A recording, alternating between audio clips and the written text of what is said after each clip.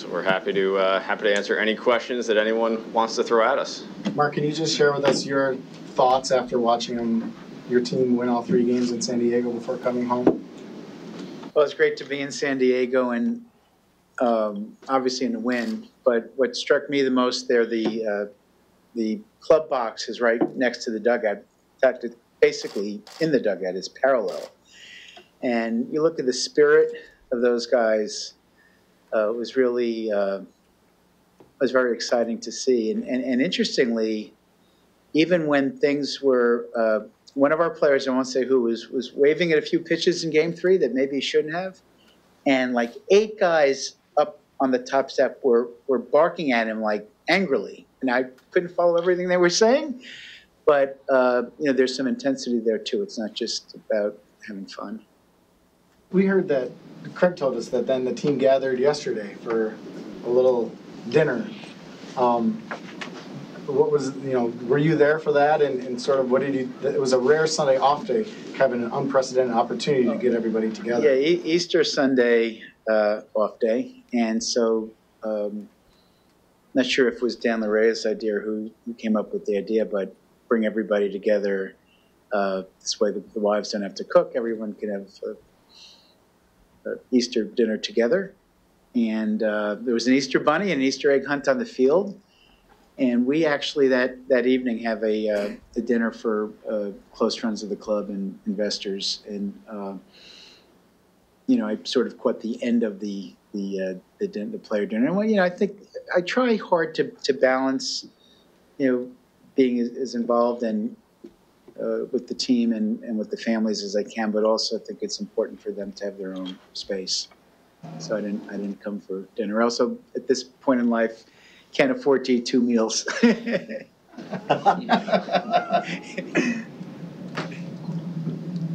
talk about your payroll is up this year. Can you talk about your attendance needs to break even? Are you prepared to lose money a little bit? Can you talk about how you make it work financially this year, please?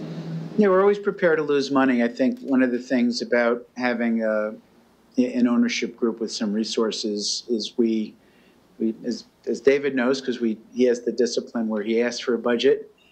Then I say no. Then he asks for a budget. I say no. And I finally give him a budget. But because I want to try to focus on what the right thing to do is for the team, and we sort of look at what we need to do for the team, and then look at what we think the attendance might be or otherwise. And sure, if you're going to add guys like Lorenzo Cain and Christian Yelich, we can budget attendance up a little bit, but we don't. The math almost never works to say, well, we'll add this player and we'll make it up in attendance. So we just focus on the baseball side of things and then readjust the business budget, not in the other direction.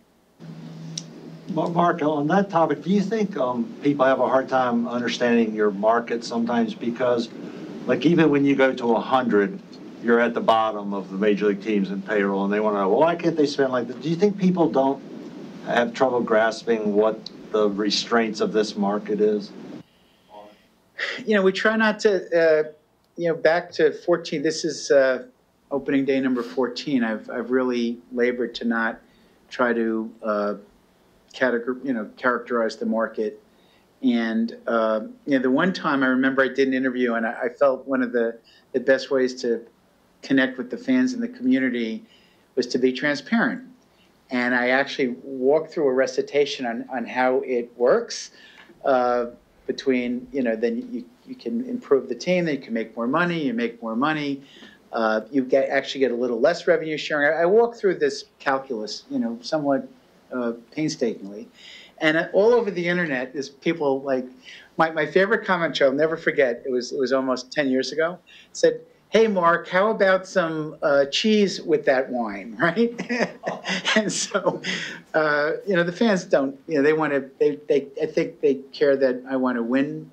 And in fact, if there could be, at least one I've read, a criticism of me as an owner is, I want to win too much and push too hard on the general managers to add players. And so, I don't really, there's a group of teams if you look at Major League Baseball, there's kind of in tiers, and there's,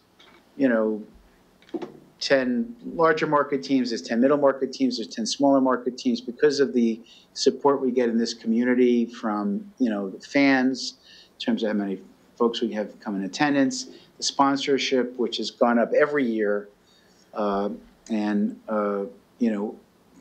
frankly, just the fact that we can now get players who want to come here because it's a great place to play, and we can, we punch above our weight, and I don't feel like I don't think we behave or think like a small market, and we know we're not a large market. On that topic, how you say you sort of have pushed your general managers to win, sort of win now. Did you do that after Kane and Yelich came? Did you push David to add another starting pitcher? We should ask David. Look, I think Mark's always been supportive of our baseball initiatives. Whenever we've come to him with whether it's a signing or a transaction or a trade, regardless of what the financial pieces of those deals might be, if we want to do it from a baseball sense, Mark has been supportive. We also understand we want to win for multiple years. This is a longer term strategy. Our core focus is to create a team and an organization that can compete consistently in this division, a very well-run division, in certain cases, a very well-financed division. We want to be competitive in this division year in and year out. And so, to some extent, discipline and maybe restraint does come into play there. And making sure that we are setting the foundation for long-term success is a priority of mine. But both guys, one of the major challenges in this, though, is you're in the division with the Cubs. And your fans don't like losing to the Cubs, and they spend twice as much as you do, and therefore have way more margin for error on mistakes, contract mistakes. Do you guys think and talk about the inequity of that situation much? Look, I think we get into the industry understanding that it's not a completely even playing field. And we have to be okay with that. We're certainly not going to use that as any sort of excuse. Both of us, our entire organization, firmly believes that we can and will win here. And so with that mindset, it's not completely productive for us to spend time focusing on anything else. Yeah, my money management business, I compete, Crescent has about $26 billion in assets now. That's a big number, but it's a fraction of what firms like, BlackRock and Blackstone have. And, I feel in any time we're in a head-to-head competition, I always feel like we're going to win. And so I like to feel that way here. And, look, every team, if you look at the divisions, there's nobody gets a pass, right? You've got the Yankees and the Red Sox, you've got the Dodgers. There's teams that every club has its challenges, and there's most importantly there's 30 teams that want to win, and big baseball operations groups now trying to figure out how to do that. You're on the executive council now, though, Mark. Do you ever see a day when there would be anything close to complete revenue sharing, so everybody's on the same playing field like in the NFL? I am on the executive council now, and I think maybe one of the reasons is I understand the complexity. It's a multi-party set of interests that have to get balanced. By the way, the big markets, the larger markets, they have plenty of their own challenges. It is not easy to run a large market club. And then, of course, you have to consider the player's perspective as you balance everything. So, we have very, Rob Manfred as commissioner had 20 some odd years developing, balanced and under Commissioner Seeley, learning all the different needs of the constituencies. And, it's not like we come together in a short period of time and address the CBA. We talk about it for, well over a year in advance. And it's quite an interactive dialogue among the clubs. So, we have a system that really, has worked quite well. We've had labor peace for a long time. We've had, huge amount of success among the teams in terms of interest in the sport. And however you want to define that, 75 million fans, or the kinds of content that we can provide in terms of media. So it's all, there's no reason from what I can see to reinvent the wheel. I think everybody always wants to make things better, and we try to address it from 30 different points of view at the ownership level. Mark, how attainable is 3 million attendance this year? I don't like to set attendance thresholds the same way I don't like to set budget, although David pushes me on budget, and Rick Schlesinger, who's over here, pushes me on attendance. Sometimes he may say I'm pushing him, but our season ticket sales are up about 20% from last year. That doesn't mean our attendance would be up 20%, because as a team, outperformed expectation last year. We had a lot of second half increase in attendance that we wouldn't have expected, but we're budgeted to about 2.7 or so. But we don't really, we don't hang on those kind of numbers the same way I try not to hang on payroll numbers. We want to provide a quality entertainment product here, starting with the team on the field. Last year we spent upwards of $20 million improving our food service here to make it, literally state of the art in baseball. This past season, we've upgraded all our team store. I was in there last night. It's great. To encourage our fans to go check that out. And so we're trying to focus qualitatively in that regard in every aspect of our business, and then have the numbers follow. The sponsorships with Johnsonville and Aurora, how important were they in increasing your sponsorship revenue this year? I think again, we're trying to at every step we have a chance to do something with sponsorships. We're very excited about both of those. And really the all-encompassing nature of it, not just, here's a number so that you can run some racing sausages. And it's, Johnsonville's been a Wisconsin company, I think, since the mid-'40s. And so that was important to us. Likewise, I think Aurora's going to help us in terms of transporting people into the games who, aren't as ambulatory as say, Mr. Stearns is. You should see him out there running, and gets around pretty well. So, but all kidding aside, we look to have partners. When we think of sponsors, we really think of having partners, and I think Johnsonville and Aurora are going to be really good partners for the Milwaukee Brewers. Mark, how do you feel about where you're positioned to add in season this year if a significant piece becomes available that would cost a bit?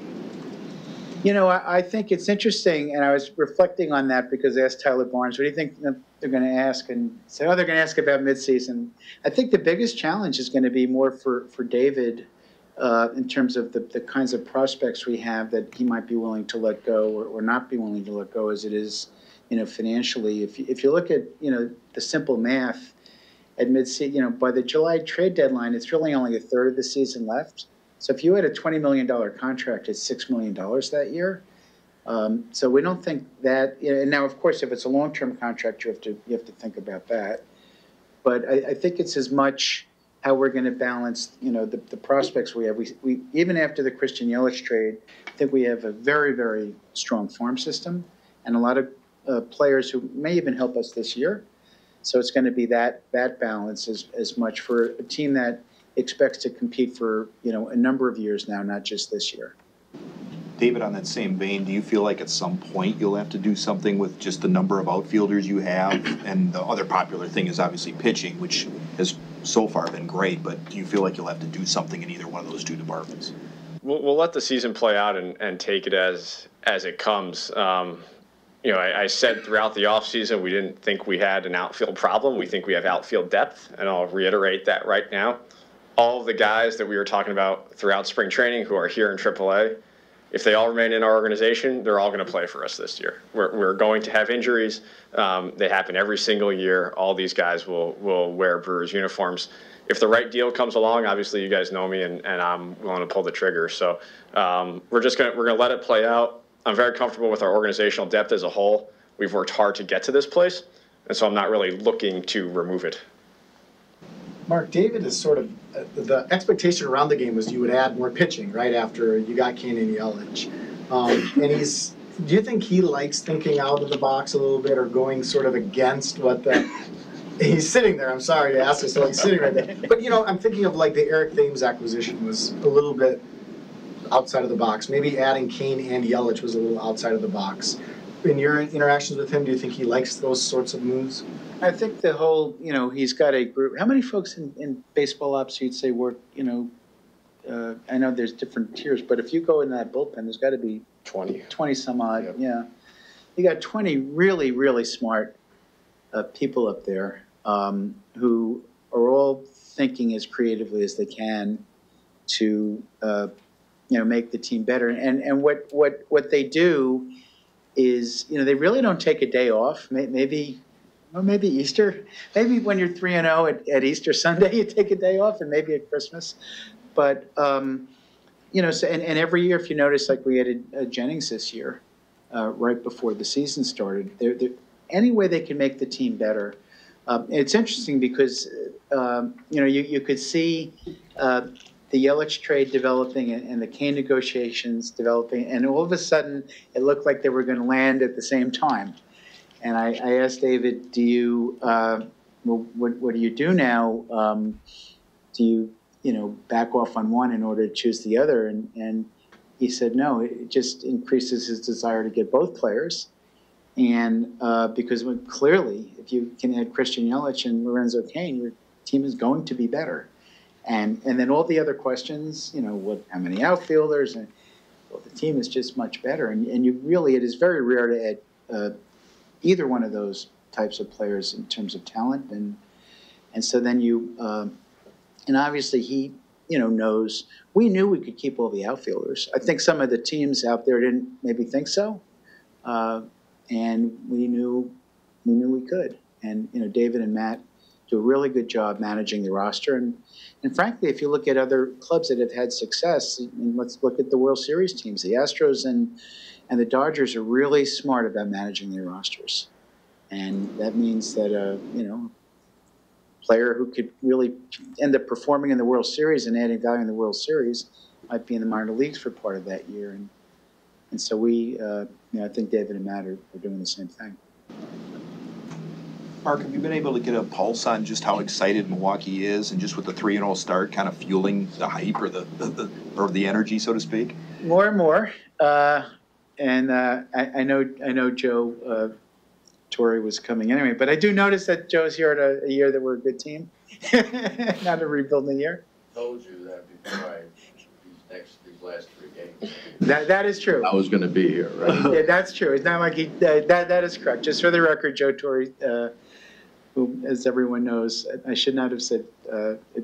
Actually, I was thinking, your legend eclipsed your playing days in Milwaukee.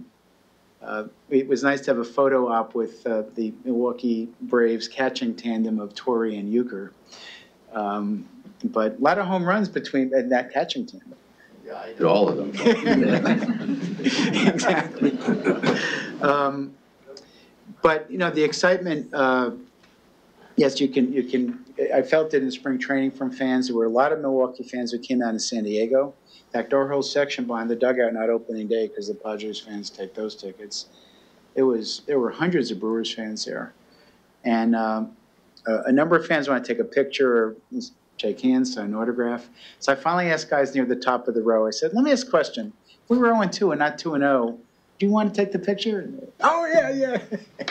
But all kidding aside, I think David and the group, David assembled an exciting team, and by the way, I should mention that Craig counsel in that because Craig makes this an attractive place to play, and David, when we're going to make, David has a final decision obviously, but he talks to Craig about everything that we're looking to do and gets his input. David, what are your impressions? I know it's only 3 games, but after watching that opening series, what did you think?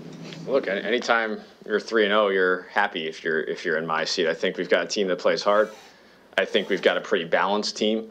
We've obviously had some guys play really well through those first couple of games in Lorenzo and Christian, and so that's That's good to see. I think we're going to win games in a variety of different ways this year. We're going to rely on our offense certain amounts. We're going to rely on our pitching, our bullpen. We're probably a little bit more balanced team than we have been in the past, at least over the last couple of years.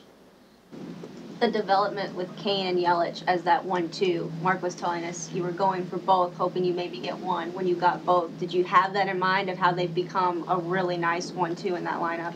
Sure. Yeah. No. We were going for both, hoping we'd get both. I think the goal here was to improve our team as much as we possibly could, and being able to add two really valuable pieces like that in one offseason, forget one day, was really beneficial for the club. So obviously an exciting day. What's most exciting for me is we have them here for both 5 years, and that played a large part into this. This is, I've mentioned it before, but this is a long-term strategy. This is a multi-year competitive strategy, and both of those players can contribute for multiple seasons. Maybe one or two more. Mark, you were talking about the get-together the team had yesterday, but you were telling us in San Diego about you're running your Seder on a Saturday night. Friday night. Excuse me, Friday. And what that was like while trying to do that bit of family business and try to see what the Brewers were doing with a 5-run ninth inning. Could you just talk about the timing of how that worked? We have an interfaith marriage. I grew up Italian Catholic and Debbie's Jewish.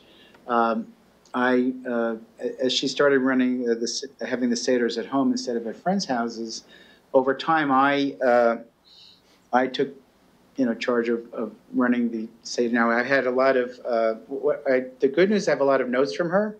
Bad news is I don't have the transliterations of the prayers.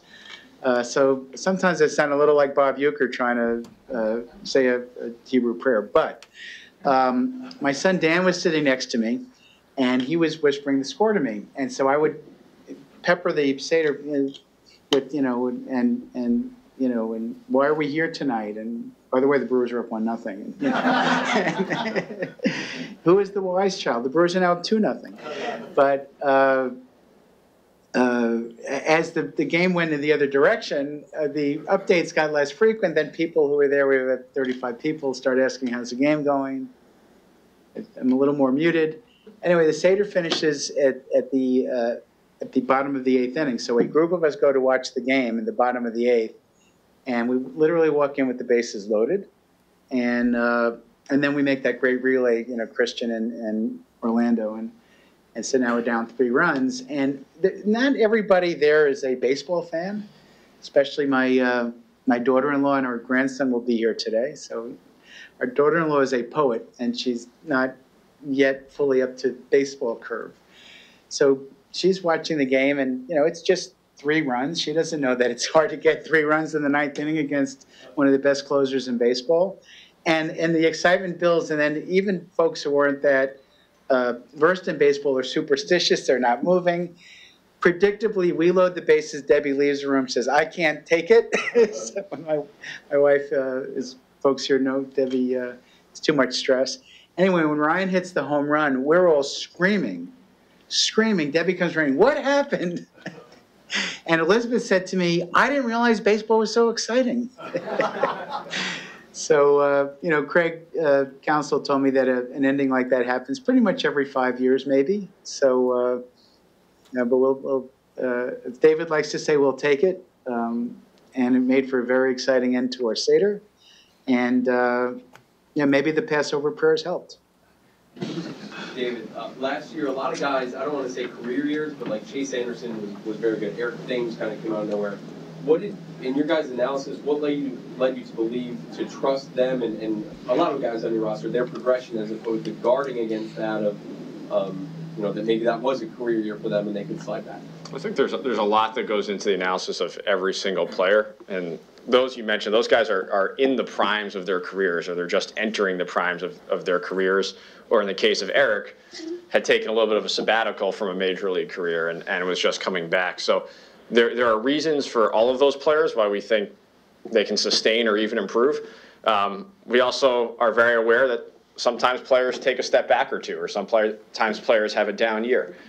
Frankly, that's where all this depth that I keep talking about comes in, and allows you to maybe plug some holes that at the outset of a season you weren't sure were there.